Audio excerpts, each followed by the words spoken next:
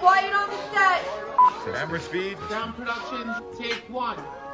Hey, this is your boy G Marcus TV, back with a brand new video. Please like, comment, and subscribe. Thank you guys for watching me. Thank you guys for supporting me. Tonight we're going to be doing a review on the BMF episode, which is episode number 3, Love All, Trust Few. Now this episode, like the title right there, that says what this episode is all about. Meech can't trust his soul in this episode. This episode was really, really good. So first it starts off to when they were children over some damn meat. Remember, they were very, very, very poor grown-ups. So they were fighting over that. Eventually they fought and they ended up knocking down their mom's china. The mom came back and tore both of their up. It was actually interesting because I haven't seen this in a very long time where a child gets their ass whipped on the screen. I was all for it. She just bent them over and she whipped their ass with the belt. That was a good scene right there. So Meech goes in the car, he talks to his mentor, Pat. So for some reason, Meech started hallucinating about the dude that just got killed, which is J-Mo. For some reason, he had an hallucination when it was bloody, like right in front of him. It was like a crazy scene. I'm like, damn, like that was the most bloodiest they've been on this freaking show. Pat was tight with Meech because he was short on paying the plug. So Pat gave Meech 6 days to come with the money, or else it's gonna be Pop Goes the Weasel. Pastor Snoop is in the building. So Snoop, he finally makes his appearance. He's the pastor, so he is praying for Terry, because of course Terry got shot in the face. So he's just praying that, you know, he doesn't go blind, praying that he's good money. He even put him with the oil, with the cross and everything. But crazy little scene. I feel like his character is gonna be a little perv. The pastor touched Meech's mom's hand, so the father seen that, you know he was not liking. So I feel like Snoop is Snoop. I feel like they didn't need him to play the pastor. I don't know, they could have got somebody else. Snoop was playing this freaking self. Comment down below if you agree or disagree. Even with Meech selling drugs and getting all these cars and all this stuff, the family's still broke. His mom and dad is broke and the sister is broke. The mom just tries to talk to the father. Yo, they about to close this house down. They about to shut us down or whatever. Like, I need you to, like, you know, we need to come up with this money. So he was trying to work hours, do what he got to do to get the money, but it just wasn't working. So Meech ends up paying the mortgage. Pays the mortgage, so you know that this is going to be a very, very big problem. So Terry met up with Meech. They spoke about, you know, a better way that they can make, you know, money, like a faster way they can make money. Of course, they got to pay Pat. So we're just talking about ways to make money, like to have higher quality of drugs. So Meech actually entertained it. It was actually interesting. First time he listened to Terry since they started this freaking show. So the cops, which is Detective Brian and Detective Lopez, they visit Terry with the family, of course. They ask them a whole bunch of freaking questions about the shooting. You know how these cops are. They gotta find out what's going on. So Lopez questioned them, was like, yo, like, you know, the fact that you got a Mercedes-Benz, you got shot there, only drug dealers could afford that. He was trying to put in more questions, so Terry's baby mama was just like, well, her uncle left it to her. So the detective was asking questions like, okay, you know, the uncle's name and this and that. So immediately they got defensive. They're like, yo, what the hell is going on there? It's like, you're giving me questions, you're trying to investigate me when you should be investigating the shooting. Of course, Terry was not giving no information about the shooter. After the interview, Lopez confronted Brian, was like, yo, why you not really asking questions? Why you not really going in on this family? So Brian gets defensive, was like, yo, you trying to question me? Like, yo, like, I'm doing what I gotta do, don't worry about me. So he basically ended up threatening him, was like, yo, basically, off, let me do what I gotta do.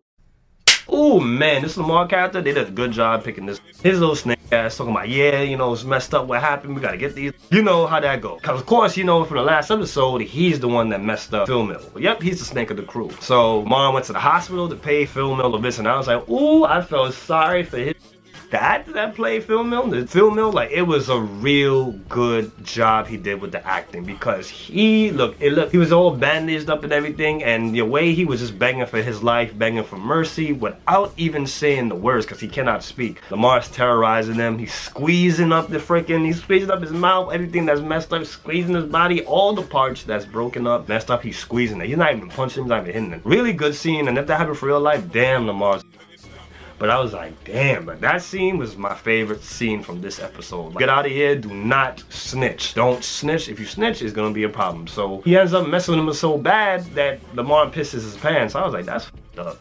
Pissed his pants? I was like, wow.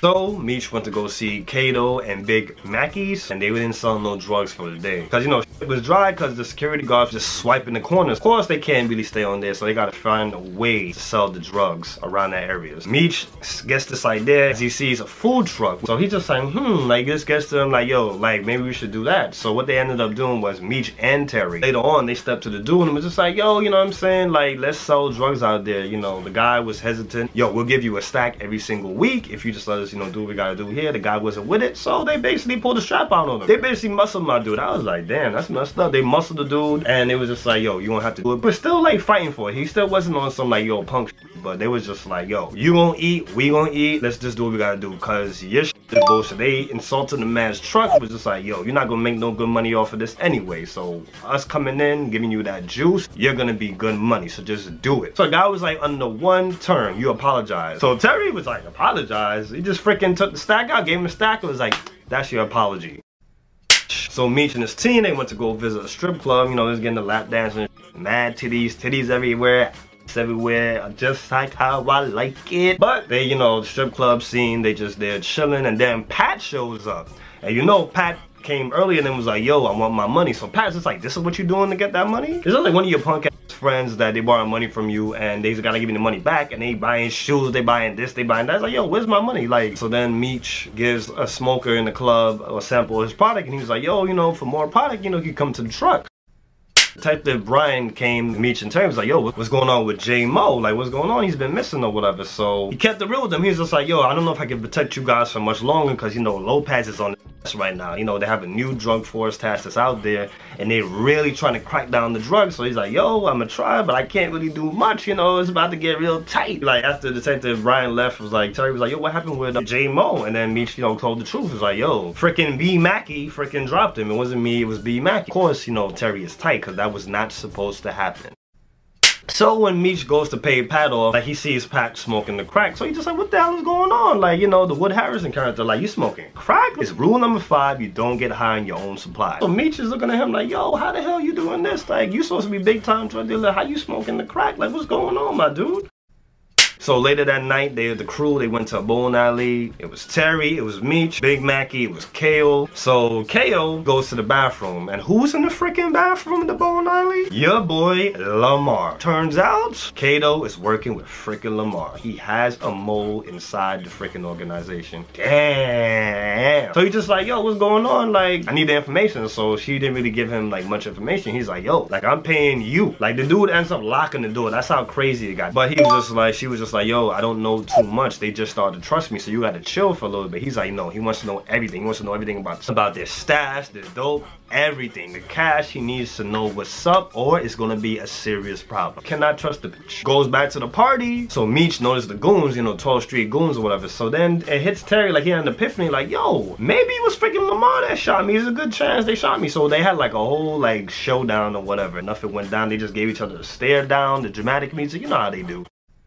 Now the pops is there, it's the pops and the mom, and he's just like, yo, what's going on? Confronted the mom about, yo, how the mortgage got paid or whatever. So hesitantly, she said that, yo, Meech paid it. This nigga got real tight and was just like, you really gonna do this? You really want behind my back, let him pay? He's like, yo, nah, get the money back. She's like, yo, how am I gonna get the money back for something that's already paid for? The father got tight, gave his key, real dramatic scene or whatever, and he was like, yo, I'm out of here. You let Meech be in the bed in this house. I was like, this little bitch. Like, seriously, my dude? Like, it was not that damn serious.